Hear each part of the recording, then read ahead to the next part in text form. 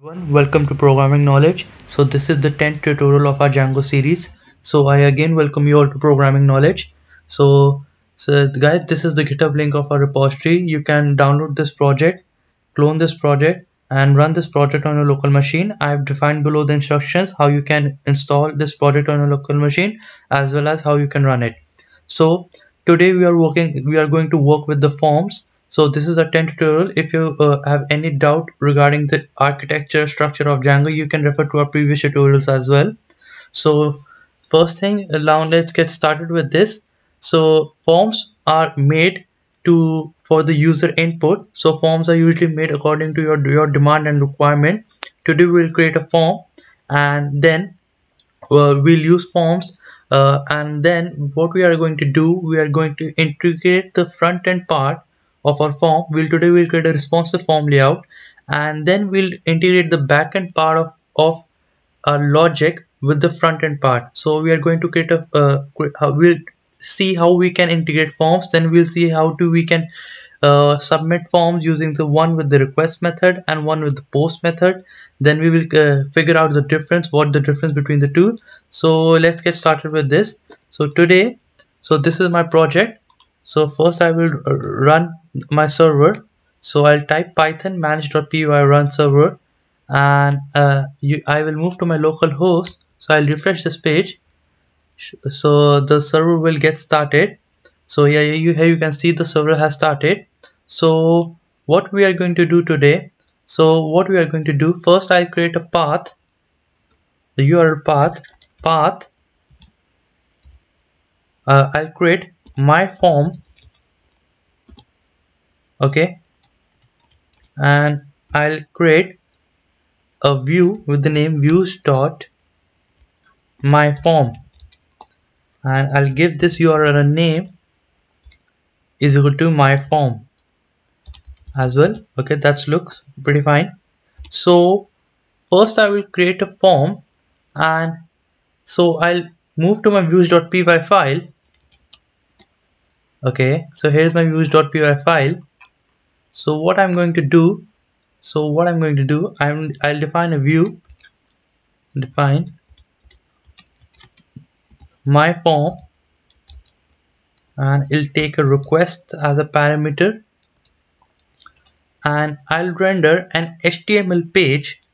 And what I'm going to do, I'm going to type return,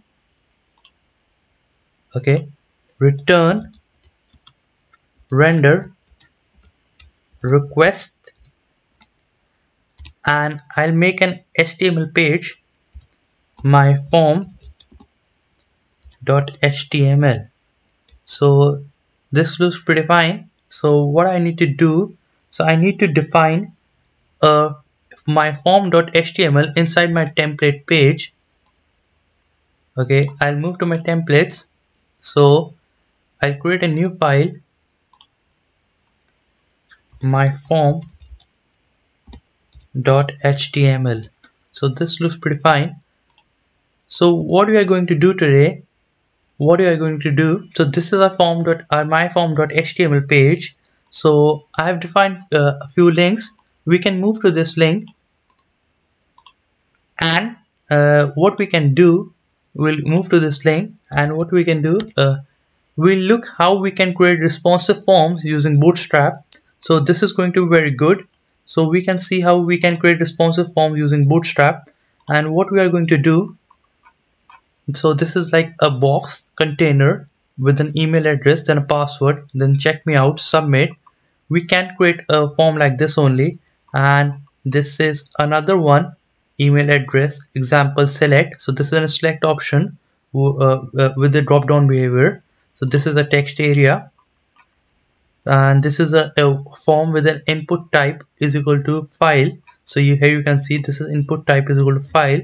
So why I'm telling you all this, because this will make you habitual with what kind of widgets we have to work with the form. Then this is all about sizing, and this is this is select, and this is read only. You can read this only, no edit allowed here. Then read only plain text. So this is how we do. So this is one of the range inputs. This is works with the slider behavior. Then others are checkbox, and this is disable checkbox. Then default radio, second default radio, disable radio, and inline. So we have very much decent type amount of parameters to work with. And then this is a form group. So this is form grid, this form row. I'll just explain all this, how you can make a form, and we'll start this from scratch, because this is going to be one of the important parts. And let's get started with designing our front end part. So first I'll do, I'll simply pick any template and I'll paste this, because I have to extend my index.html to my form page. So I'll change this name, my form. Okay, now I'll remove this line. Okay, and I'll give a heading h1. Let me give a heading my form, and what I'm going to do, I'm going to go to my localhost and type /my form. Okay, so this is my form. So I've defined the heading to make sure that the template is working. So what I can do next is I'll move to this page, and what you can do, you can have a simple layout. Okay, you can have any of the simplest layout. Let's start with the simple one. So we'll pick this. Okay, or if you want me to, we'll make this from scratch. Okay, first what you need to define, you need to define a form group. So we'll define a form group.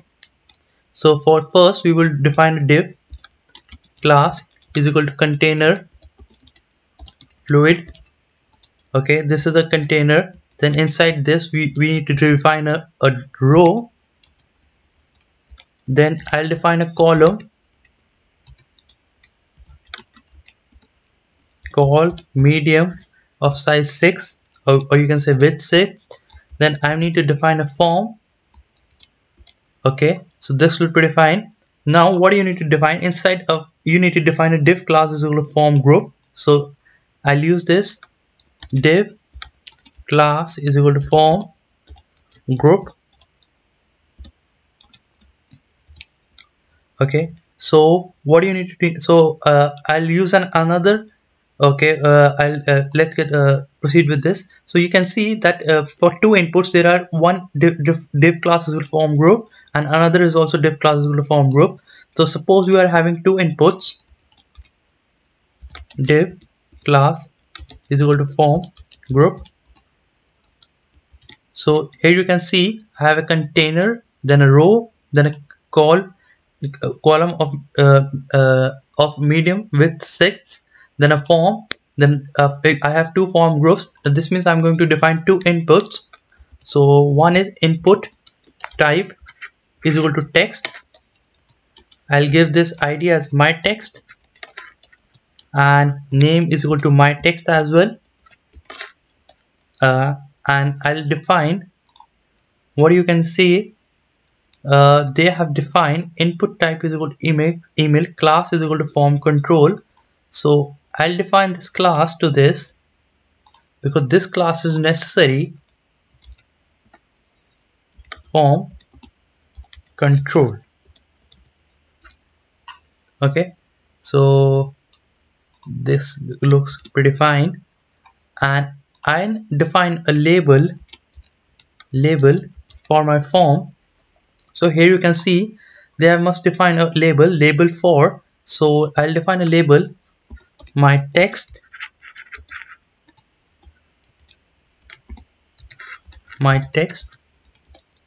Okay, this looks pretty fine. And what we can do, I'll go to this page. Okay, so here it is a form. So but right now there's no such alignment, so I'll go to inspect. Okay, when I move to my inspect, I'll go to div class with call md6, and I'll try some CSS out here. So I'll do margin 0 auto. So this looks pretty fine. My form gets to the center. Okay, I'll do this. style is equal to margin 0 auto, and with the same I'll do with the heading as well. So I'll try the CSS on this as well. This is my heading, so let's do something. Text align is equal to center. Okay, this looks pretty fine, and I'll give a little bit of a margin, sorry, I'll give margin top, and I'll use a relative unit, and this is in terms of rem. So you can simply either you can copy the CSS, and this is a key shortcut, you can work with this, and I'll put a style tag here, and I'll paste the CSS here. So this looks pretty fine. So, and I'll right click here, and I'll say format document. Okay, this format document. Oh, this isn't working. I'll check if something is okay. And I have defined a heading, and I'll do some changes. Okay, I'm having some issue with this. Okay, now this is fine, right? Yes. So I have a heading. Okay, now this looks pretty fine, and you can see I have a form with my text, and I'll do the same. Okay, I'll copy this quickly. Okay, I will define a text area. So this is a text area. So what we can do, so this is a text area, and we have defined rows for it, for how much rows we want. So we'll quickly do this. Okay, let's do this. Text area class is equal to form control. Okay, rows is equal to 3. Okay, before this I'll give an ID to it. ID my text area, and as well as a name to it. Name is equal to I'll give this a name as well, my text area. Okay, this looks pretty fine, and I'll close this text area, so it automatically closes it, and I'll define a label for my text area, and this was going to be my text. Okay, I'll use a capital M and a capital T. So this looks pretty fine, and when I move to my page, okay, this looks pretty fine. So this is the form we have made, and we'll now test the responsiveness of this form. So what we are going to do, we are going to press Ctrl Shift I, or you can simply press inspect, right click inspect, then we'll use a layout. Okay, now you can see the beauty of Bootstrap. So you can see iPhone 5, a responsive form is here, iPhone 6, iPad, okay, this Galaxy S5. So this is the responsive nature of a form. So, and this is, you can see Pixel 2, and here you can see that this is our form being responsive. So this is a beautiful nature of Bootstrap. So thank you guys, thank you so much. So I'll catch up in the next tutorial. We will integrate this front end part of our form with the backend part. So thank you guys.